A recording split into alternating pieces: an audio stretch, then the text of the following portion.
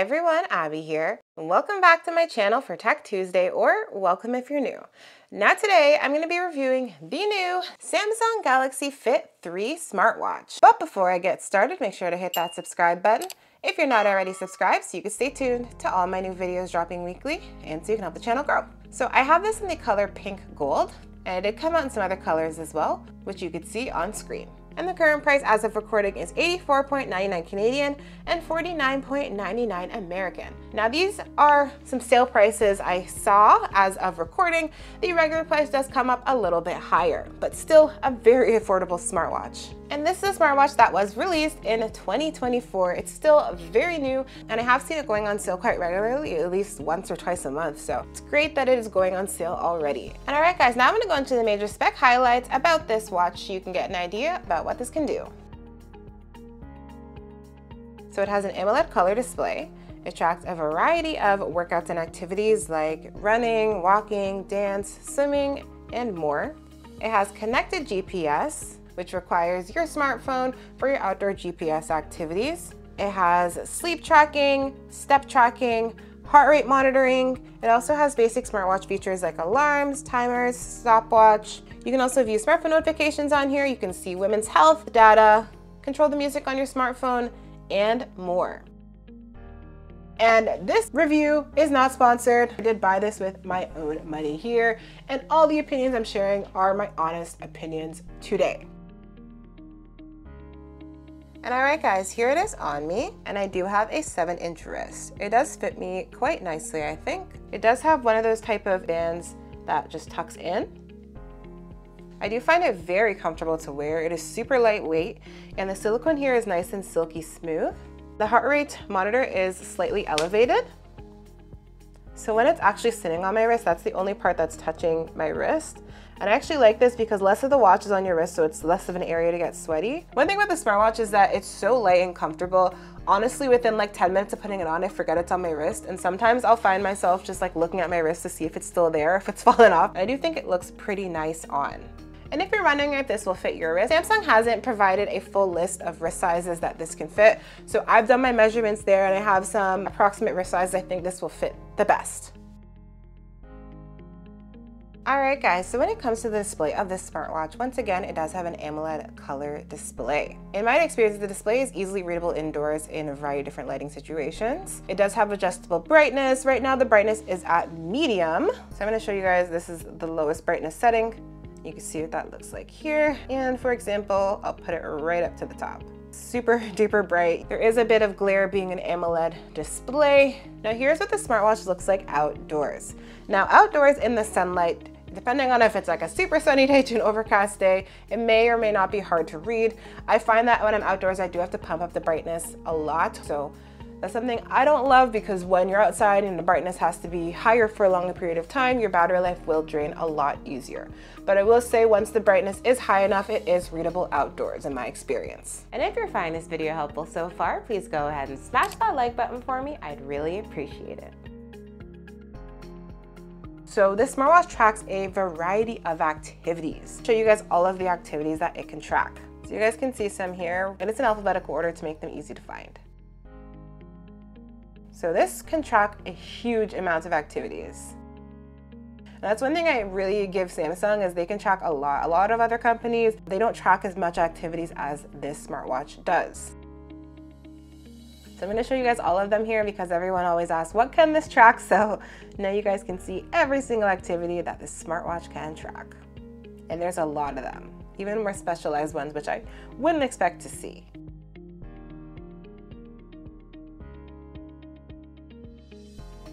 And those are all of the activities that we can track on this smartwatch. All right guys, so when it comes to activity tracking, I think it does a really good job, especially at the price bracket that it's in. I've done a variety of workouts and activities while wearing this smartwatch. So it'll track things like, you know, your duration, your pace, your calories burned, your heart rate, and more. It also has a auto workout tracking feature where if you just start doing an activity, it will track it automatically. I did go for a couple of walks outdoors and it started tracking it after a few minutes. I think it's pretty good if you are, doing a workout and you forget to hit start, but I personally do prefer to just start my workout on the watch. That way I can make sure it's accurately tracked, it's the correct activity as well. This right here is the SpO2. So this is the last reading I did, and the SpO2 on the smartwatch is great.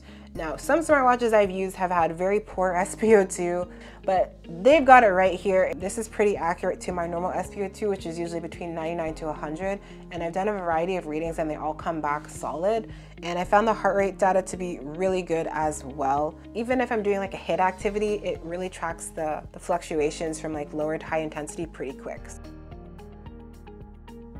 So I found the step tracking to be pretty good. For example, I did take 100 steps and I counted it out 3 times. And when I looked at the smartwatch, it recorded 99. So that's not a super scientific test here, but I think that is pretty accurate. You do need to move your arms to, get the steps here. If you're someone who you're just walking, pushing a shopping cart or pushing a stroller, it doesn't really track all of those steps very often because your wrist is kind of stationary and you're not moving. It does need motion to accurately track your steps.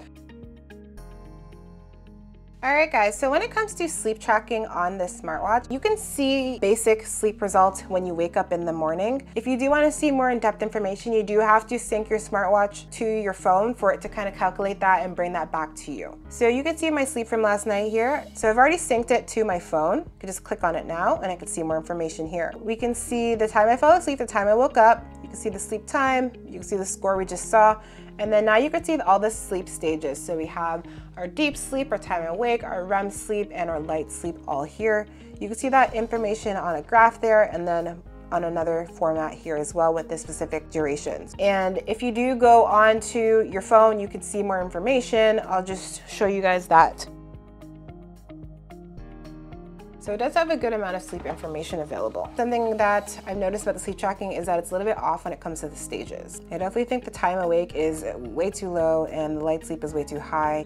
So they definitely do need some refinement here, but I think overall if you're looking for, when you fell asleep, when you woke up, and if you kind of slept well or not, you do get a pretty good representation of that here.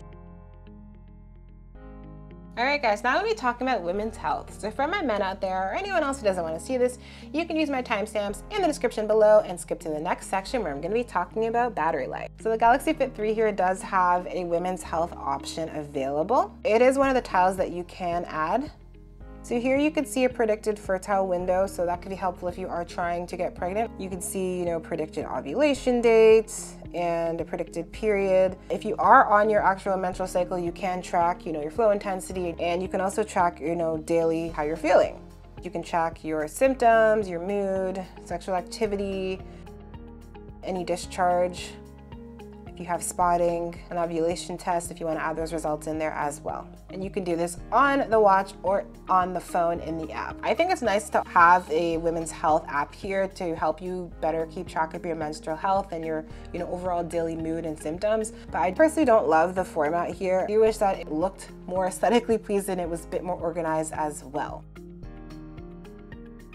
This smartwatch has a quoted battery life up to 13 days. I think that's fantastic for Samsung. With my usage, doing things like connected GPS walks, runs, using daily alarms, timers, and more, I've gotten on average 8 to 8.5 days of battery life with this watch. Now for me, that is great. I really only have to charge it once a week or every other week. I haven't seen this type of battery life results on their other smartwatches, but I'm really happy with the battery life here. Of course, these are my battery life results. You guys might get something higher or lower with your individual usage. And those are my battery life results with the always on display off. It does have an optional always on display. Now, when you do turn it on, this is gonna significantly reduce your battery life. So in my experience, I just turn it off because I'd prefer to have longer battery life than to have a dim always on display that only really gets bright once you tap it. And all right guys, now I'm gonna show you the basics of how to use this smartwatch here.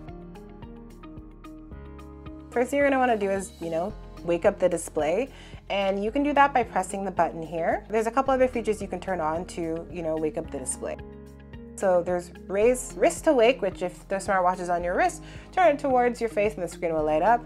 There's also touch the screen to wake as well, and tap the button. Once the display is on, You can swipe down, you can see some settings here, some quick options that you can turn on and off. If you go into this, you can see your settings even more. You can turn on modes, change the vibration settings, and more options. You can swipe to the right to go back, or you can press this button to go back to the home page. Once you're at the home page, you can swipe up and see all of the apps you have on here.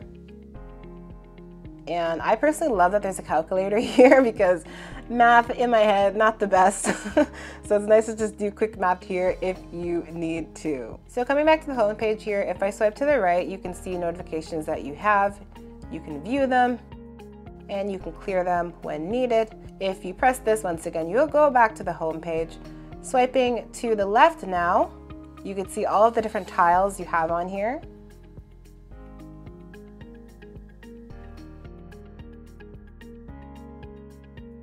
And if you go ahead and click on one, for example, you could see a bit more information about that. And you could see this is the forecast for today. And for my American friends, I am in Canada, so this is Celsius. But you can set this once again to Fahrenheit or Celsius. And these are all the tiles I have on here. One thing is you can only have a max of 12 tiles. If you do want to start a workout, you can swipe until you find the workout page, or from the home screen, you can double tap the home button and that opens up your activities here.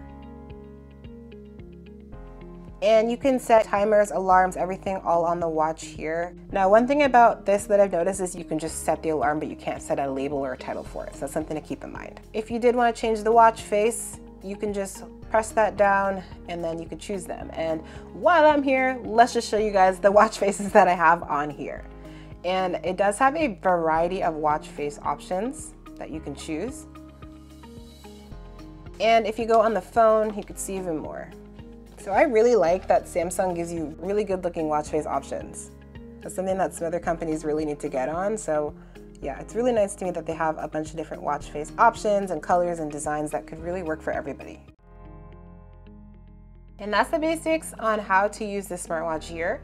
I do find it pretty easy to use. I think this is a beginner-friendly watch option. So I think someone who's never used a smartwatch before could pick this up pretty easily. Now, when it comes to the Galaxy Fit3 here, I have noticed some cons about it.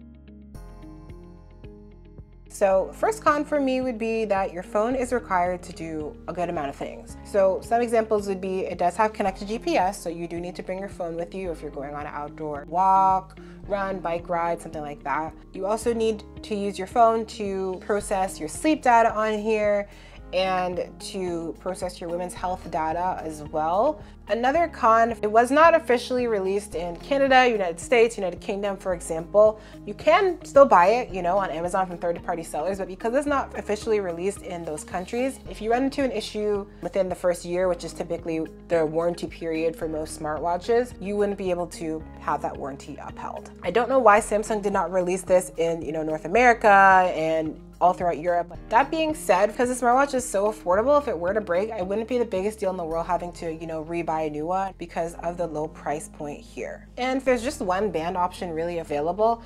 Sometimes Samsung watches have like a large and a small option. So this smartwatch, it's kind of one size fits all. Another con for me that I've noticed, this smartwatch doesn't have third-party app functionality. There's also no music downloadability, no NFC, and no Bluetooth calling. There is no speaker or mic built in. Now, one of the apps that not great would be the stress tracking. I've tested it during different times of the day, sometimes when I feel stressed, sometimes when I feel very calm.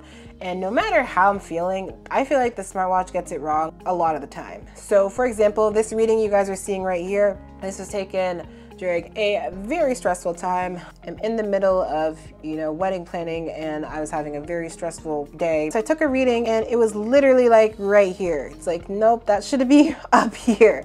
I was super stressed and I just don't think it's accurate. I just find it always between the blue and the green. It never really goes above, even when I'm very stressed. Another con for me that I've noticed is that when you are doing an activity and you need to pause it or end the activity, swipe and then you have to pause it or finish it. And I find if my hands are sweaty, it could be a little bit tricky here, and sometimes I miss the buttons and the swipes. So I would have preferred if it's just like I could just press the button to start and stop the activities. That would have been so much better. And I'm using this in the summer right now, but I'm thinking that this might be an issue in the winter if you're wearing gloves and stuff as well. That's something to keep in mind with the activity tracking feature here. And alright guys, considering the price, the quality, the color, the battery life, the comfort, the performance, and everything like that, I would go ahead and give this an 8.9 out of 10. I definitely do give it a thumbs up. So if you guys are looking to pick up the new Samsung Galaxy Fit 3 here, I've gone ahead and left a link down in the description for you to use. So if you're looking for a low profile fitness tracker that can track all your basics, looks good, has good battery life, and a great price point, I think this is a fantastic option for you. Now, if there's anything I missed that you guys want to know, just go ahead and drop a comment below. I do read all the comments, so I'll definitely get back to you. And that's all I have for today. Thanks for watching, and make sure to like, comment, and subscribe. Bye.